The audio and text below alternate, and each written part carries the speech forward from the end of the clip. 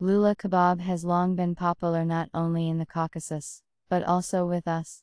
Many people love this dish, which can be cooked at home or outdoors.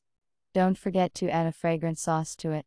Peel the onion from the husk, wash and dry. Then cut it into cubes as small as possible. Put the chopped onion in a bowl, squeeze lemon juice to it. Leave the onion to marinate for an hour.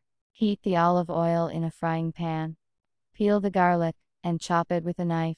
Add chopped chili pepper, or its dried counterpart. Put the chopped garlic in olive oil, and fry it until golden brown. Add tomato paste and salt. Stir and simmer for 5 minutes, stirring constantly. Add the fried garlic and tomato paste to the pickled onion. Sprinkle the suneli hops, mix thoroughly and serve.